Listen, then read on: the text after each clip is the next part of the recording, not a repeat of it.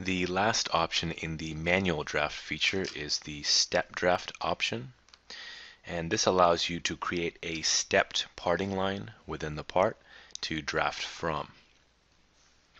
The first thing we'll need is to create a split line in our part, so we'll draw that up on the right plane.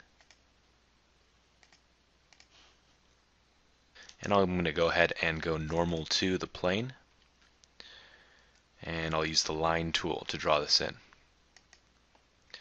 And we just want to draw out a line horizontally, and then another at an angle, another horizontal line, another at an angle slightly lower than the first horizontal, and back across to the other side. The dimensions of this themselves aren't very important. You just want to make sure that this is not perpendicular, or this joint isn't perpendicular. If you have a sketch with perpendicular edges, the step draft feature will fail. So we'll go ahead and go back into the Features tab, choose Curves and Split Line. And we just want to select the projection option and select out all three of the outside faces and click OK.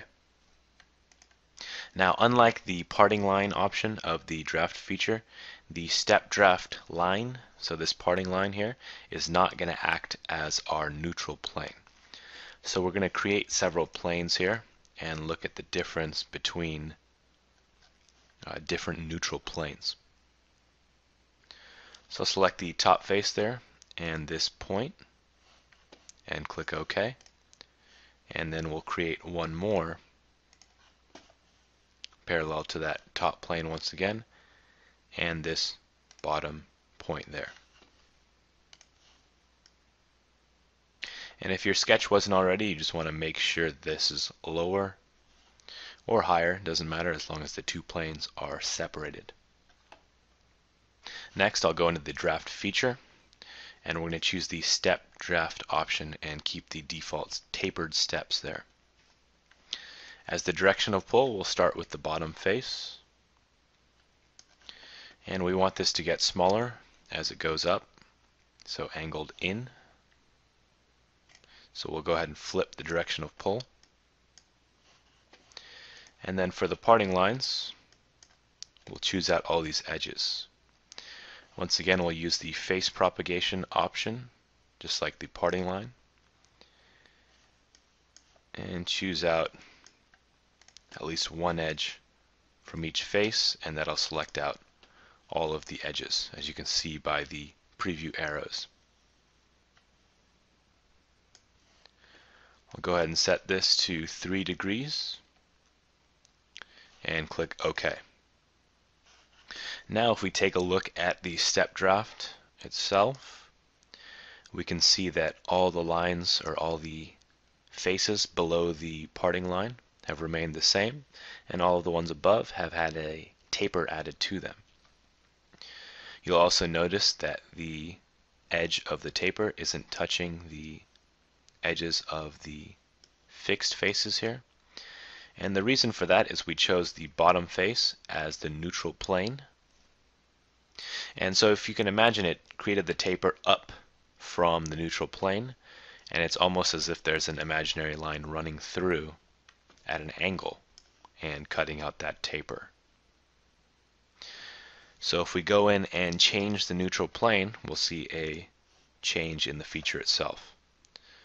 So we want to change the direction of pull to this plane, flip that direction of pull back up,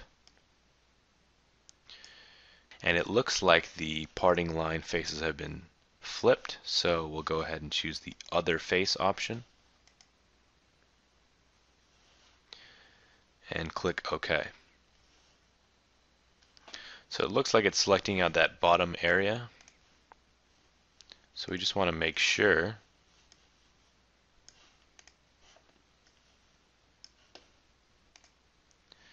that it's selecting the right face there.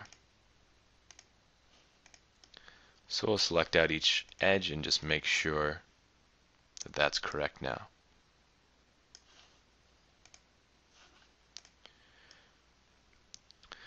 So now you can see the result of that. Once again, the bottom faces are kept static. But now we can see at that plane, these two edges are now coincident. But at the higher point here, these are still split off by several degrees. Once again, because it's being drawn up from the neutral plane. Lastly, if we were to switch the neutral plane to the top plane there, and click OK, you can see that anything below the plane actually gets drafted outward. So you see that bottom step area is actually drafted past the fixed faces. So you can see that the step draft gives you quite a few options. It might be a little hard to visualize at first how the draft is going to come out, but you can just go and create the feature and always edit the feature if necessary.